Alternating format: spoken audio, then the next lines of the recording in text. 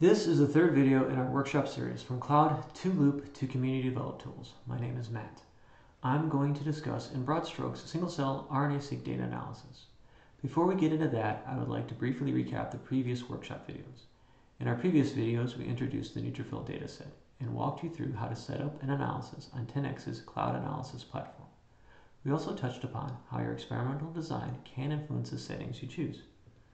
In this video, I'm going to give a brief introduction to 10x's single-cell RNA-seq technology. Then I'm going to give an overview of ScRNA-seq, which, if you're following along with the previous videos in the workshop series, is running under the hood of the cloud analysis platform. Finally, I will conclude with where we are in our neutrophil dataset analysis. Let's get started with our introduction to single-cell RNA-seq data analysis by looking at 10x's technology. We use microfluidics to mix a single cell with a barcode-containing gel bead in a high-throughput fashion. Through a series of reactions, we create a barcoded cDNA library suitable for next-generation sequencing. After the library is sequenced, the reads are aligned to a reference genome and gene expression is quantified. If you take a closer look at the gel beads, you see that they consist of single-stranded oligos that have a couple of key features.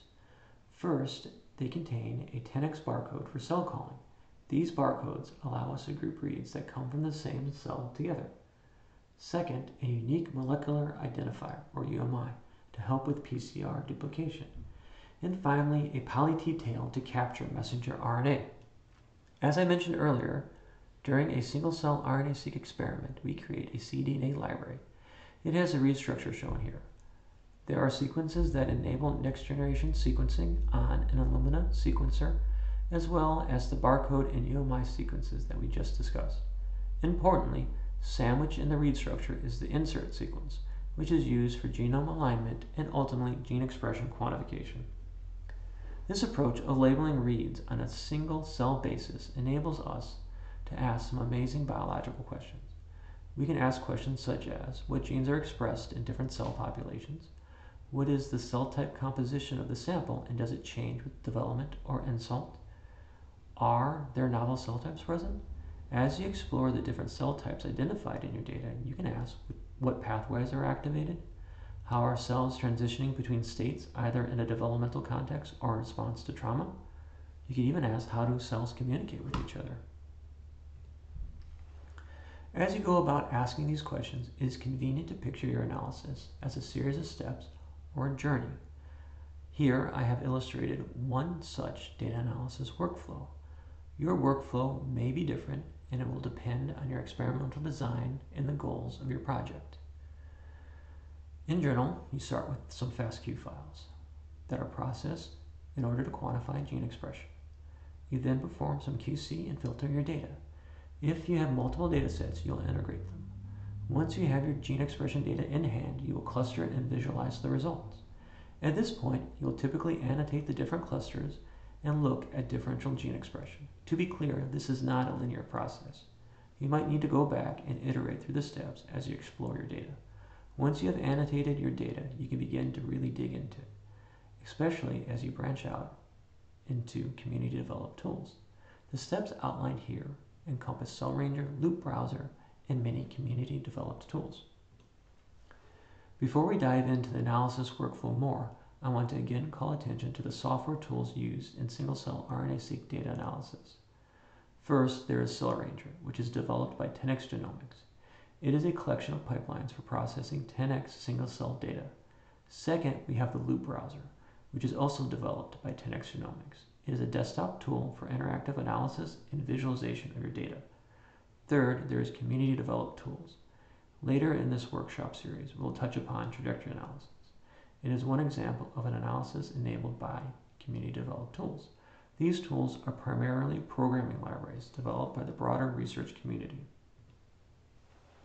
Let's talk about ScRNA-seq in more detail. Please recall, if you're following along with the workshop, it is the program running under the hood of 10x's cloud analysis platform. ScRNA-seq, as I have mentioned, consists of various pipelines or programs such as MakeFastQ, which is used to demultiplex your sequencing data and generate samples of specific FASTQ files, Count, which takes in the FASTQ files and quantifies gene expression, and aggr, which aggregates or merges count data, and reanalyze, which enables you to reprocess your data, adjusting some parameters. In our analysis, and today, we are focusing on the count program within the Cell Ranger. To run the different pipelines of Cell Ranger and Cell Ranger Count specifically, you have a couple of options. You can use the 10x Cloud Analysis platform, which requires you to understand the experimental design so you can set your parameters accordingly. You can also use a Linux server or high performance cluster. Using a Linux server will require understanding your experimental design as well as a certain level of comfort working in a Linux environment and using the command line. It also helps to be familiar with your organization's data management system, and it helps to know who to contact if you run into issues. As mentioned, today I'm going to focus specifically on Cell Ranger's count pipeline, which is what we are using to process the neutrophil dataset. In general, the reads contained within a set of FASTQ files are aligned to a reference genome. Then the number of reads aligning to a feature of interest, for example a gene, is quantified, thereby creating a raw matrix of read, feature, or gene counts. These counted reads are used to identify cell-associated barcodes and are used to remove background barcodes. This creates a filtered count matrix. The filtered matrix is used in secondary analyses such as clustering, data visualization, and differential gene analysis. This is all performed by the Cell Ranger count pipeline. Circling back, let's remind ourselves of where we are in the neutrophil dataset analysis. We have set up our analysis on the 10x Cloud Analysis platform. Since we are interested in neutrophils, we decided to use the 4 cells parameter, and we decided to include introns. At this point, we are ready to start looking at the data. You might be wondering, what exactly should I look at first? Well, it is good to first check to see how well your experiment and analysis worked by assessing data quality. A good place to start in your data quality assessment is by reviewing the web summary, which is the subject of the next video in this series. We are going to cover important metrics associated with sequencing and mapping, for example. We are also going to talk about barcode rank plots and what you can find in the analysis tab.